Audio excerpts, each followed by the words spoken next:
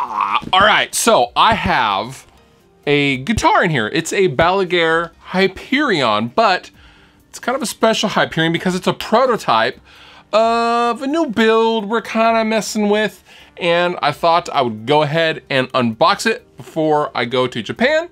And you know how this works. But first, haha. Oh, all right, yeah. Oh my God.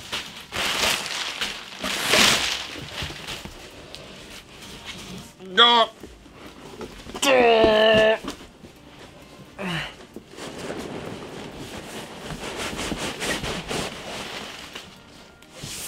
Oh, big girl.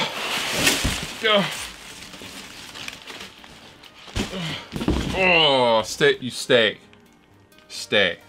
Doing this backwards is always kind of weird. Is it cool? Oh.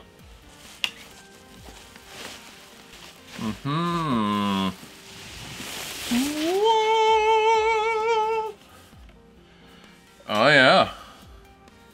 Okay. Oh. We gotta give it the test, right? It's been sitting in a storage locker for a week while I've been gone. We gotta give it the test.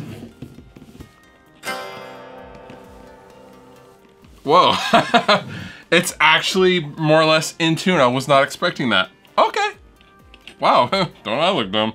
Now, I'm not gonna go into the specifics of this guitar's build because again, it's a prototype, but I do not currently have a Silverburst Hyperion. So Joe was nice enough to make it Silverburst because he knows how Dad likes the Silverburst. It's also a flat non-gloss Silverburst, which is super sick.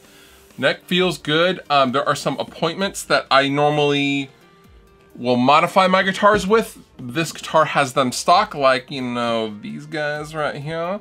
The Fishman pickups, and a few other things that I won't get into yet, but yeah, changes are a-coming, and we're gonna add some cool stuff to the Hyperion, I think, going forward in 2019. So yeah, this is just kind of the basis where it all starts. I have to have a prototype guitar to check out, play, abuse, and sweat over.